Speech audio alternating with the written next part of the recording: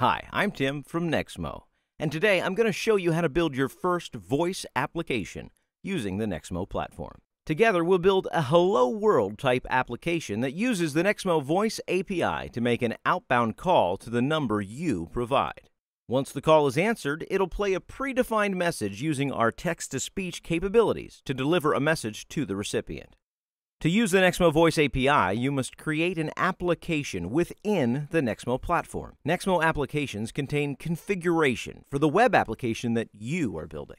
You can create a Nexmo application using the Nexmo dashboard or via your command line using the Nexmo command line interface. Once logged in, click on Voice in the menu at the top. Then, on the left-hand side, click Create an Application. Give your application a name. We're going to call ours My Voice App. Next, we need to provide an event URL. This is the URL that Nexmo will make a post HTTP request to whenever an event takes place related to your application.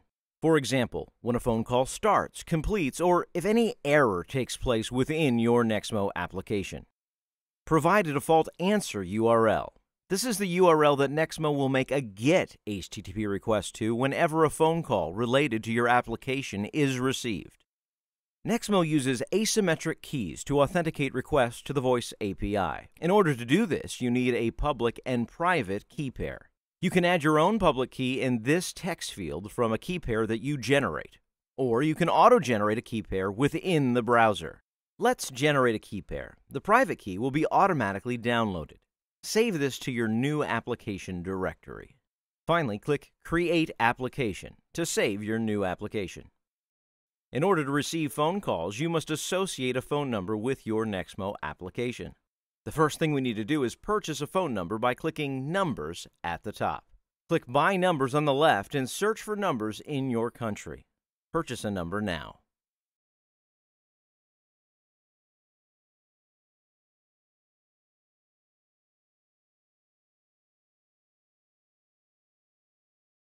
Next, click on Voice, followed by Your Applications, to return to our application.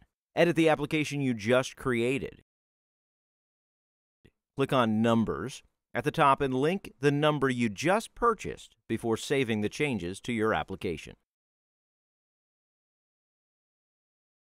With the Nexmo application created and configured, we are now in a position to use the Nexmo Voice API to do things such as make and receive phone calls. When you created your Nexmo application, you provided an answer URL. When Nexmo receives a call to a Nexmo registered number, it performs a lookup to determine which Nexmo application is linked to that number. Nexmo then makes a GET HTTP request to the application's answer URL and expects instructions on how to handle the phone call to be returned in the response. You instruct Nexmo how to handle the call using Nexmo call control objects. NCCOs contain a list of actions that the Nexmo platform steps through. In this case, our NCCO defines one simple talk action. It's so simple that we use a static hosted file. However, you can set the answer URL to be your own web server and dynamically construct the NCCO return to Nexmo.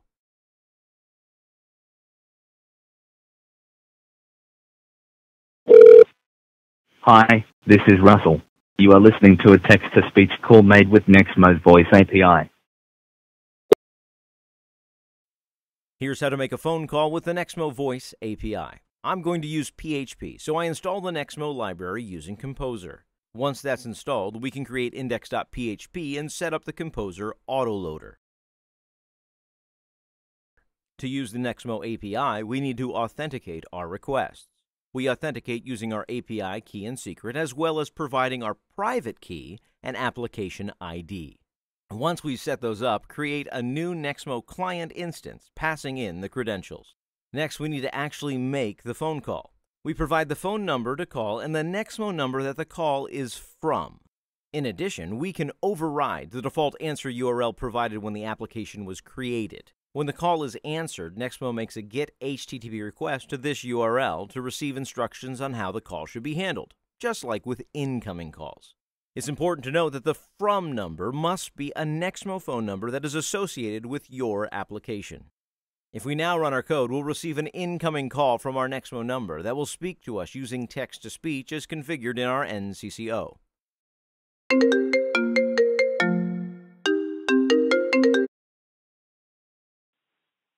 Hi, this is Russell.